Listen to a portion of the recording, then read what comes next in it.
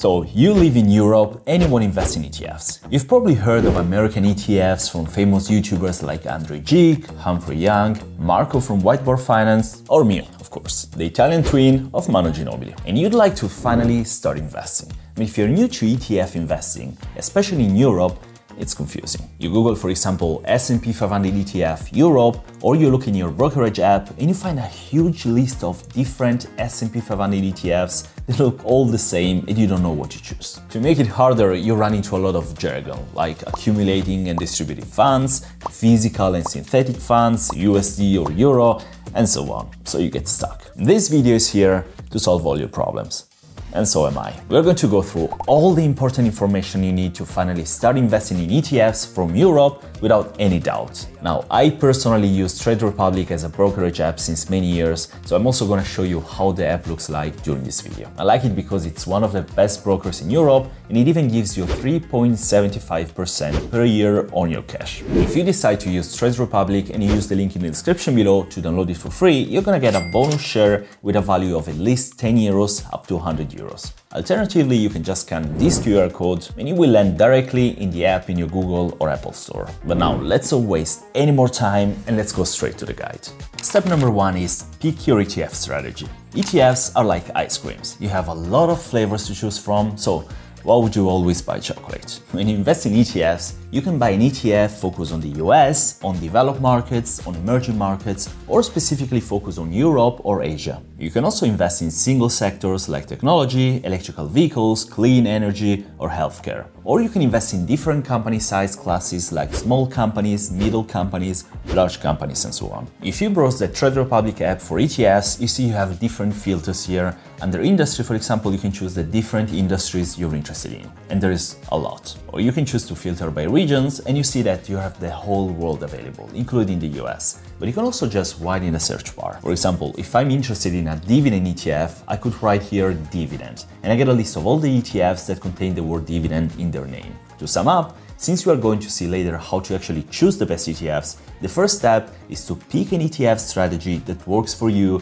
and that you're going to be able to follow in the long term, constantly and consistently. Regardless of which strategy you want to follow, the most important principle you need to follow is that of diversification. You can't put all your eggs in one basket, because if the basket breaks, you lose it all. The more focused you are, the higher the risk you're wrong and the more the ETF is going to move like a roller coaster. So choose a foundational ETF, which is going to represent the foundation of your portfolio, and then expand your portfolio with other ETFs depending on your goals. The foundational ETF in Europe could be something like the iShares Core S&P 500 UCITS ETF, which represents the 500 best and largest companies of the American stock market. Or a world ETF like the iShares Core MSCI World UCITS ETF that represents all developed markets in the world. Moving on to step two, you need to find ETFs based on Europe. In Europe, you have the possibility to invest in really similar ETFs than in the US or the rest of the world, but they are not the same ETFs. In the US, for example, a really famous S&P 500 ETF is VO, the S&P 500 ETF from Vanguard. If I try to search for VO in Trade Republic, as in all other European apps, I'm not going to find anything relevant. So the best way if you want to find the European alternatives is to actually search for the name. So let's write here S&P 500 and click on ETFs. And you see a huge list of S&P 500 ETFs based on Europe. Here are, for example, also S&P 500 ETFs from Vanguard, iShares, Amundi, and so on.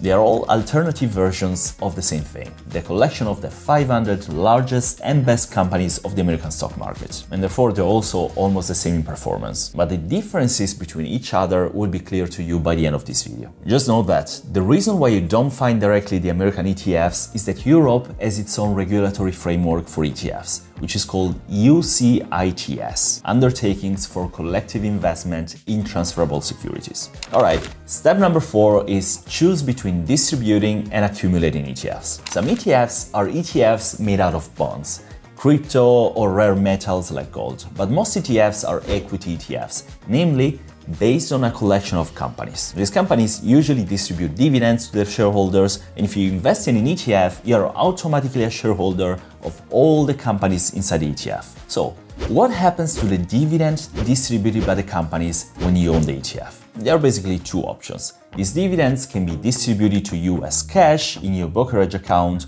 or they can be reinvested in the same ETF, increasing the value of it. If you look for the S&P 500 ETF in Trade Republic or in whatever app you use in Europe, you're gonna find that all ETFs have either the word ACC as of accumulating or DIST as of distributing. An accumulating ETF reinvests the dividends and grows more in value, while the distributing gives you the dividends in the form of cash in your brokerage app. So, what is better for you? Well, that depends on your goals and on the tax laws in your country. Generally speaking, I always suggest to use accumulating ETFs if you're relatively young, because in this phase your goal should be to accumulate wealth, not spend a few dividends in Starbucks coffees. Step number 4 is choose between physical and synthetic ETFs. To explain this, I'm going to use a website called justetf.com, which is probably the best database of ETFs for European investors. When you land on it, just click on ETF Screener and you land on a page that lists all the European ETFs sorted by fund size. I want you to focus now on the ETFs number 3 and number 4. They are two versions of the S&P 500 ETF, one from Vanguard and one from Invesco. What I want you to notice is that by the column replication, you have full replication by the Vanguard one and swap based on the Invesco one. So what is the difference? First of all, replication means the way that the ETF tracks the underlying index. For example, all S&P 500 ETFs, which are many, all track the same S&P 500 index. But how they do it, that's the difference. The Vanguard ETF here, for example, actually buys all the stocks that are included in the S&P 500 index. This is called full replication. The Invesco ETF instead is a synthetic ETF, which is a type of exchange-traded fund that doesn't directly hold stocks or bonds. Instead, they use a so-called total return swap to get the same performance as an index, but without actually investing in any of the companies of the index. The interesting thing is that synthetic ETFs don't pay dividends or interest, so they're often more tax efficient because you don't pay any taxes. In my experience, I've always found synthetic ETFs to deliver a slightly better performance, but I like the idea of owning the actual company, so I tend to own both in my portfolio. Step number 5 is choose an ETF with a cheap trading expense ratio. Every ETF provider takes a part of your portfolio every year as fee. This fee is called trading expense ratio, or TER, and is expressed as a percentage. For example, let's say you buy 100 euros of the Vanguard S&P 500 ETF, which, as you can see here, has a TER of 0.07%.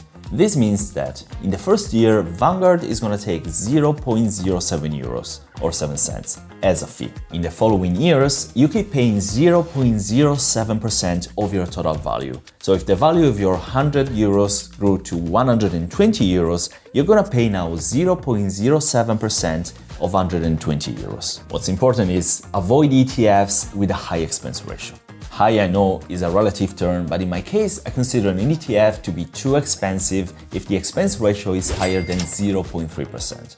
Lucky for us, if you invest in common important ETFs instead of weird specific ETFs that some 15 years old finance guru suggesting you on Telegram, you're always gonna find cheap expense ratios. Step number 6 is don't gamble. You might believe that Slovakia is gonna become the new US or that fuel cells are gonna be the future of mobility, but when it comes to ETFs, your best choice is to go for big ETFs that are bought by many investors. And you're gonna notice that such ETFs are usually pretty diversified and embrace a huge sector or a whole economy. The reason why you need to go big are two.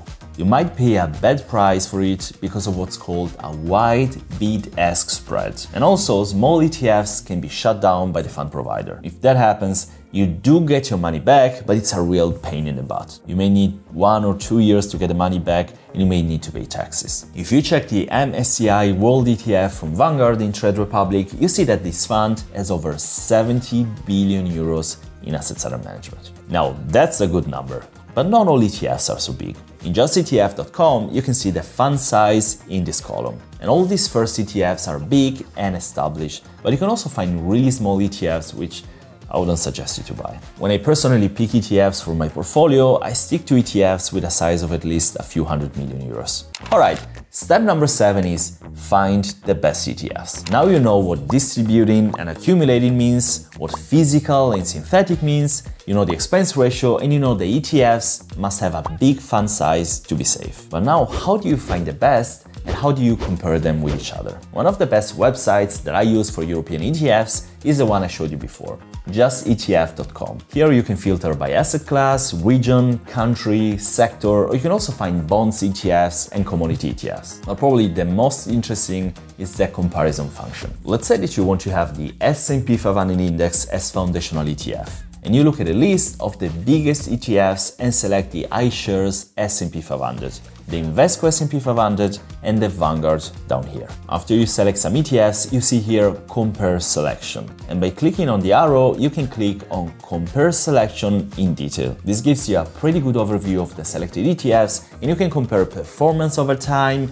where you can choose the time frame down here, plus all the basic important information about them, like the things we discussed in this video. And going more down, you have every information about the holdings inside the fund, the countries, and also the sectors. Alright, step number 8, choose the right broker and start investing. There are many apps that you can use in Europe, and you might have heard already of Trade Republic, Scalable Capital, the Giro, Trading212, eToro, and so on. Choosing the best broker, installing the app, and starting investing is quite an important topic. That's why I can't just relegate it to the last 2 minutes of this video. That's why I made a whole video only to talk about brokers, where not only I tell you the biggest advantages and disadvantages of all European brokers, but also step by step how you can open an account with them and start investing. So as next step, I suggest you take a look at this video. And by the way, there I also cover a lot of questions that new investors often ask me, like, can I move my investments to a different brokerage account if I change my mind? And the answer depends on the broker, but for example, with Trade Republic, you can. And this is one of the many reasons why I use Trade Republic for my investments.